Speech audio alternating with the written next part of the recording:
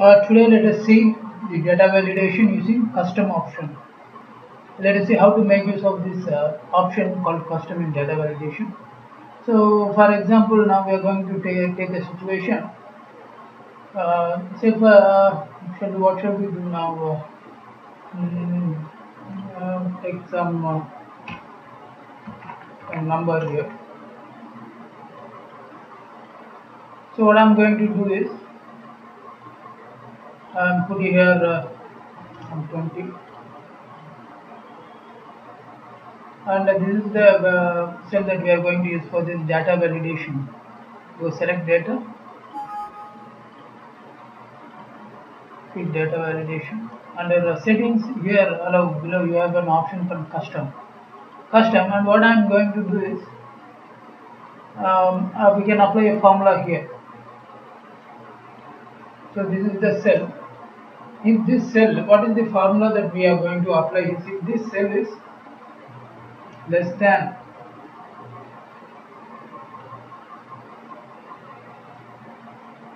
of if this cell is equal to into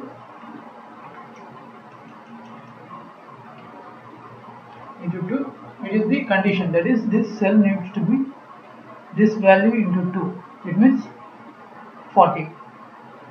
If it's equal to 40, this cell is a valid cell. Then we can use this input message and alert. Now alert we are going to say, we have to type the error message into the one. Okay. So if I enter value 40, nothing will happen. If I enter value 41, we will get an error message. This is how you need to make use of this data validation custom. You can apply any formula, and this is the condition that has to be met. Instead of giving equal to, if you say if it is something greater than symbol, it means any value greater than this value here in this cell into 2. Let us see how this works. Now so if I apply 40, you will get an error message because the value should be greater than this value into 2, that is 40. So if I enter 41, you will not get error message. If I enter 42, you will not get error message. So another way of applying the same condition is you can directly put a formula in the data validation.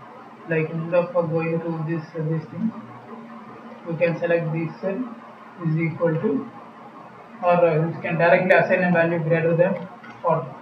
So that is the condition. It has to be greater than the numbers that what we enter need to be greater than 40. So if it is 41, it will not provide error.